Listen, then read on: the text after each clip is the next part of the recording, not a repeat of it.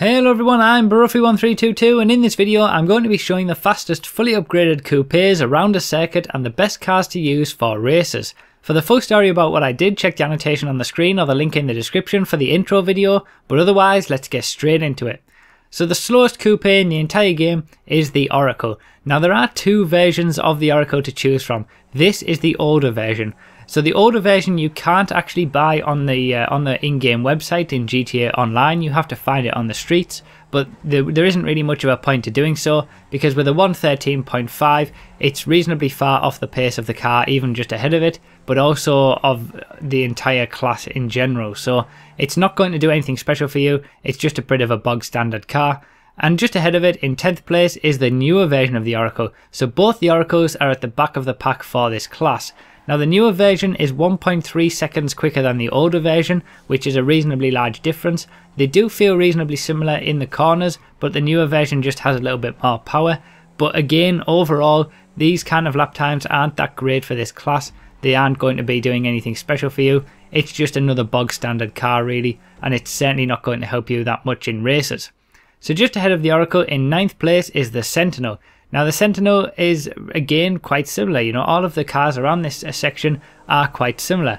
Now this is the convertible version of the Sentinel. With a 112.203, it's only 1/10 of a second quicker than the newer version of the Oracle. And it feels quite similar as well, you know, quite underpowered, not too bad in the corners, but nothing special. Now the Coupes class is pretty much full of cars that have different variations. So we've seen two different versions of the Oracle. We've seen the first type of Sentinel, which was the convertible version, and now we're seeing the first type of Felon, which is the Felon GT, or the two-door version of the Felon. Now the Felon GT gets a 1 minute 11.9, so it's only a couple of tenths of a second quicker than the Sentinel, and again all of the cars around this area are nothing special. They're quite close together in terms of lap time, but they just don't feel, they feel completely underpowered for the class. So nothing special from that. And in 7th place, just ahead of the Felon GT, is the F620. Now the F620 is pretty much the same story again. With a 1 minute 11.902, it's less than 1/10 of a second quicker than the Felon GT. And again, nothing that special. So all of the cars around in this area from 7th all the way down to 10th have been very, very close on lap time, and they all just feel too underpowered. You know, they're not too bad in terms of handling, but they're way off the pace in the Coupes class. So just ahead of the F620 in 6th place is the Cognoscenti Cabrio. Now the Cognoscenti Cabrio does feel quite nice in the corners. It can be a little bit difficult to get turned in, but it feels well balanced. With a 1 minute 11.6, again it's not that much quicker than what we've just seen, but it does feel a little bit better balanced than the others, and it does have a little bit more power on the straights than the cars that we've just seen. So although it's off the pace still, it's a better prospect really. So in 5th place we have the next version of the Sentinel, which is the Sentinel XS. Now this is the hardtop version of the Sentinel, the non-convertible version. With a 1 minute 10.7, this is significantly quicker than what we've seen. So the Sentinel XS takes a big jump in lap time there, and it doesn't feel too bad. It feels very similar to the regular Sentinel in terms of handling, and in fact it is pretty much exactly the same.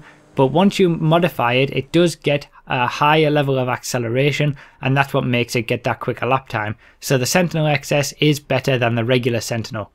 So in 4th place we have the Jackal. With a 1 minute 9.4, that's another big chunk of lap time taken off what we've just seen from the Sentinel XS. And the Jackal feels really, really nice in the corners.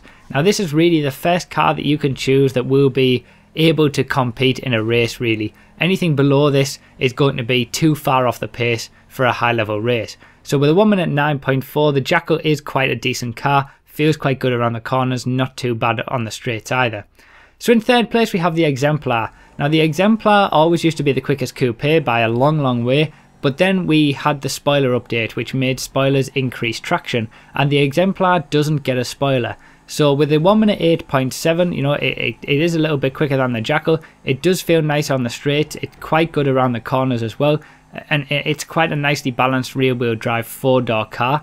But it just lacks that overall pace to make it up into the top spots, but you can still definitely be competitive with it, and if you prefer driving it because of the style that it gives you, then that's absolutely fine. So yeah, the Exemplar in third, and in second place, just missing out on the top spot, is the Felon. So again, another car that has a different variation. This is the 4-door version of the Felon. Now this is the second quickest at this time, the second quickest 4-door car in the entire game. With a 1 minute 8.3, we're almost half a second quicker than what the Exemplar managed, and that's really because it gets the spoiler. The Felon has a little bit more acceleration than our top placed car, but a little bit less traction, and that's what makes it get this second place. So it does feel very nice in the corners, the Felon, and certainly with it being a 4-door car as well, you know, it would be good in free roam. Just to point out, the Sultan is the quickest 4-door car. You can check that on the in the sports video. But yeah, the Felon is a very good all-rounder. But in first place for the coupes is the Zion. Now the Zion also has two different variations. So, you know, the coupes class has been full of cars with two different variations. The Felon and the Felon GT, the Sentinel XS. But the Zion and the Zion Cabrio are exactly the same. It doesn't matter which one you choose between the Zion or the Zion Cabrio, you will be able to get the exact same lap times. So it's entirely up to you. Go for whichever one you feel is best. Now I know someone's going to ask me in the comments anyway, even though I've said this, but I do want to make it clear, both versions of the Zion are exactly the same. So with the 1 minute 7.9, the Zion is easily our quickest coupe, and it's all because of the traction that it has. It has a lot more traction than all of the other cars in the class, and as long as you use that traction to its fullest around the corners and really carry the speed through, it will give you the quickest lap times. Again, you know, the top 4 cars in this class really are open to whatever you want. You know, you can choose any 4 and you'll still be able to compete, at least, certainly with the top 3. But the Zion is overall the quicker car to choose. So yeah, I hope you enjoyed this video, guys. I hope it's helped. Let me know your thoughts about this down below. It is quite a close class, this one. The coupes is definitely the closest class from the first place car all the way to the last place. It is the closest class in the entire game. So let me know your thoughts about this class down below. Leave a like on the video if you enjoyed, and feel free to subscribe if you want to see future videos and future different classes, and also check out previous classes as well. So thanks a lot for watching, everyone. I really do appreciate your support as always, and I'll see you next time.